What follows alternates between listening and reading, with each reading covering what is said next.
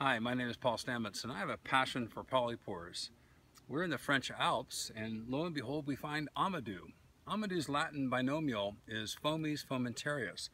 Amadou mushroom is the tinder conch that's responsible for helping us carry fire for centuries, literally. And it was first described, as far as we know, by Hippocrates in around 415 BCE for cauterizing wounds.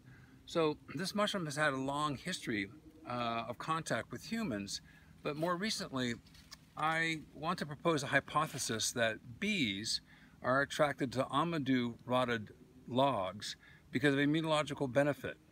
We have found with our work when studying bees with Washington State University and Dr. Steve Shepard and Dr. Brandon Hopkins that extracts of the mycelium from this mushroom helps bees overcome viral burdens, specifically reducing the deformed wing virus and the Lake Sinai virus rather dramatically.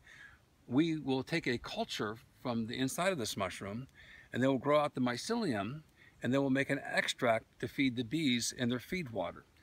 So this is very exciting to have another phenotype. That means another mushroom from a different region of the world, and we'll compare it to see if it is indeed better or the same or not as good as the previous tests that we've conducted. This is very exciting for us. Thank you.